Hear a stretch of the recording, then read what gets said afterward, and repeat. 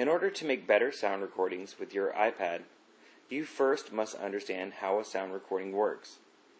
So what is exactly a sound recording?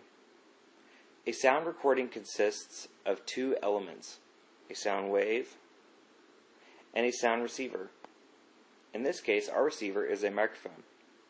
So where is my microphone located on my iPad?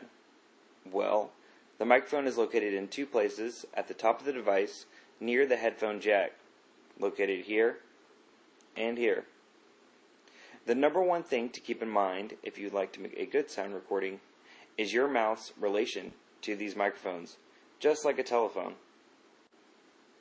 Things that make audio recordings sound bad. There are three things that come to mind immediately when I think about bad sound recordings. The first one is sound pressure levels. Certain microphones like certain pressures. As you can imagine, as your mouth gets closer to the microphone, the sound pressure increases. The iPad mic cannot withstand your mouth being very close to the microphone. This is because the microphone on the iPad has a certain sound pressure level that it likes. As your mouth gets closer and louder to the microphone, you will see by this VU meter, which measures sound pressure levels, that your voice begins to clip. Clipping creates distortion. Distortion is bad unless you're in a punk rock band, and then distortion is cool. But you're a teacher. Distortion is not cool.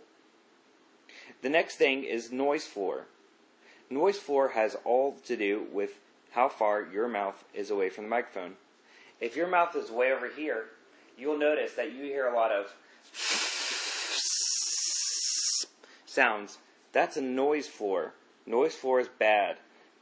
You need a good signal to noise ratio. The signal in this case is your mouth's relation to the microphone. Another thing to keep in mind while recording audio is plosives. Plosives are hard consonant sounds. Microphones t, t, p, p, d, d do not like plosives. Microphones do not like plosives because plosives have high sound pressure levels. And going back to what I was saying earlier, the mic tends to clip when there are hard consonant sounds or plosives. So let's recap here. How to make good sound recordings with the iPad. First and foremost, the most important thing to know when making a good sound recording with your iPad is how far your mouth is from the microphone.